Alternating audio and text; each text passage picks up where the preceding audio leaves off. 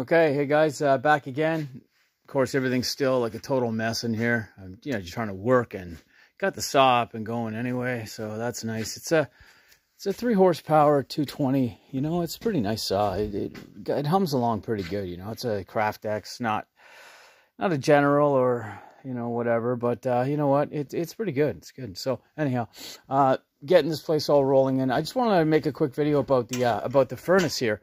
As we know, we got done the other video with the outdoor furnace. Here's the pipes coming in from the outside, from the wood boiler, which I will be hooking up, as I also mentioned, this water to air heat exchanger over here in the coming days, I'm guessing. But I wanted to show some people this, because this is where I got messed up. I got this old furnace here. To get all this other crap out of it here, which is all the gas part of it and the igniters and whatever.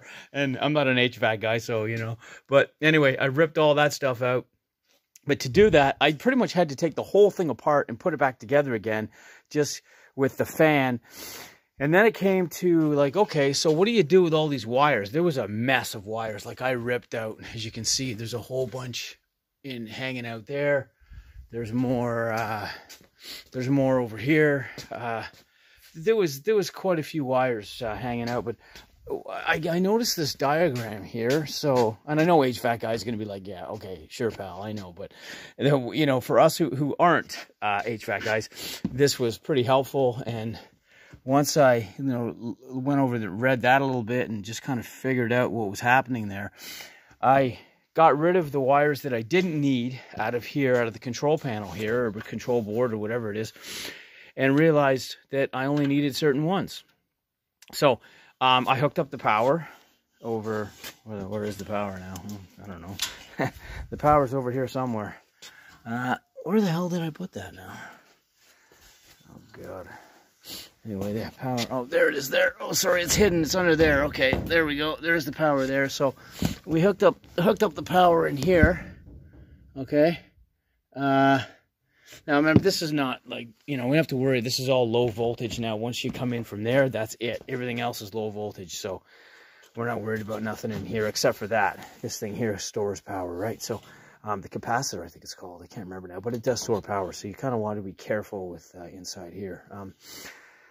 But yeah, so, well, you know what? I had a problem because I had all the wires taken out correctly, but here's where the problem was. This one here.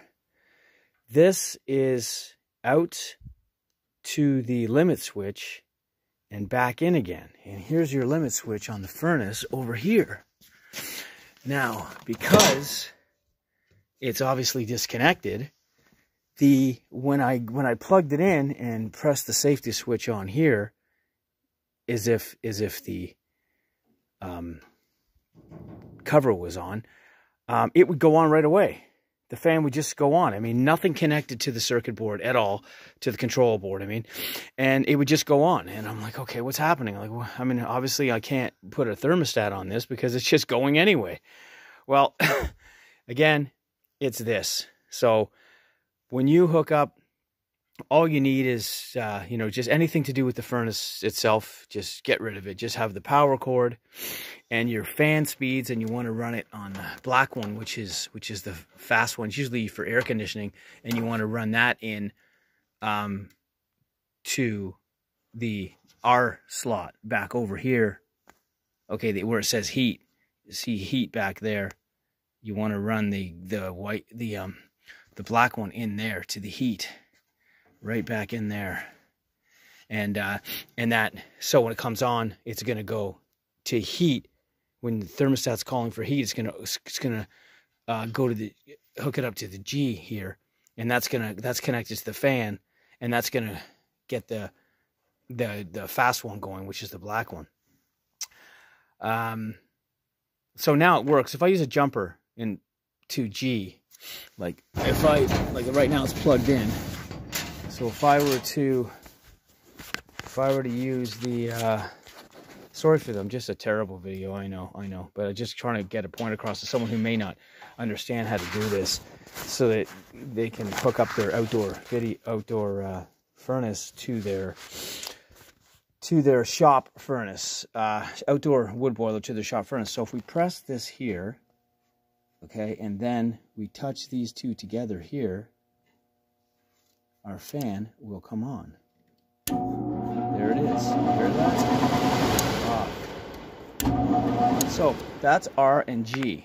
That's going to R and G. Right? I'll show you here again. Oh, we gotta press the button. It's hard to press the button at the same time here.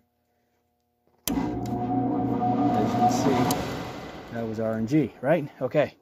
So that's gonna be connected to the thermostat. I just ran the thermostat wire. I'm actually just using speaker wire.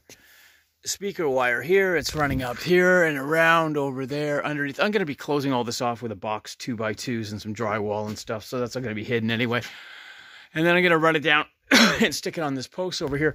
But the main reason I want to make this video, I guess, is because I just wanted to, you know, once you get everything out of this old furnace, you know, just get the stuff that you need on here, which is basically the black. These are parked. They're not doing anything. These are low speed, medium speed. There's 4 speeds to this fan. There's medium, high, medium, low. Low is the red, and then black is the high speed. And these are your neutral in here, and then the power is in behind there. The rest of them, there was the massive wires, and just get rid of them. You don't need them. And then once you do that, remember to do this and hook up your limit switch, because what happens is it sends a signal out, and it's a normally closed switch over at the gas part of the furnace or whatever, and it's a normally open switch. So the power is going from here, and it wants to see a continuous loop coming back to here now. And if it doesn't see that, which of course these were cut, so it thinks that the furnace is overheating, so it wants to just turn the fan on to cool it down. So once you connect these, now what the fan is thinking, that it's going through the limit switch, everything's good, no problem, not overheating, it's coming back in here as it should, as a normally closed loop, so switch. So now it's fine. So now it's just ready for you to tell it what to do over here, and which we're going to do with the thermostat. So I hope this helps some. I know it's probably not a great explanation, but I hope that it helps somebody, because I know I was having a rough time with it, just getting this thing all hooked up, which is going to be hooked up next week, and I'll let you see how it goes and whatever. But I hope it helps.